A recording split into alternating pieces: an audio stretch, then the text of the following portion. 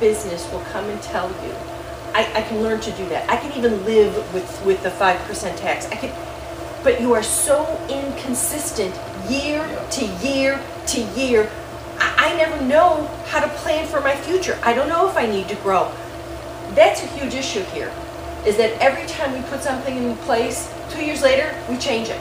I mean, that needs to be addressed, and we need to be more uniform, and we need to do a better job in teaching our legislators, our new legislators who will be here, hopefully, for periods of time, why it is we did what we did, and to keep it in place and review it over time, but at least to try and work with the business community to keep things as standard place. I mean, besides all the other things we're doing. But consistency is terribly important. And I've suggested, if we raise the tax, and we're going to make it permanent, I think you're going to see some problems. But if we go to a progressive tax, I think you're going to see, not an exodus, but I think you're going to see real job stagnation.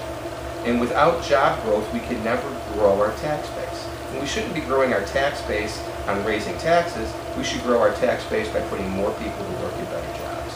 So that's what our focus ought to be, and it hasn't been. And hopefully that will be a focus in this next one. Can I ask a favor? Can we make it abundantly clear, because I think we're going to hear all kinds of rationalization about the graduated or progressive income tax. That is a ballot initiative.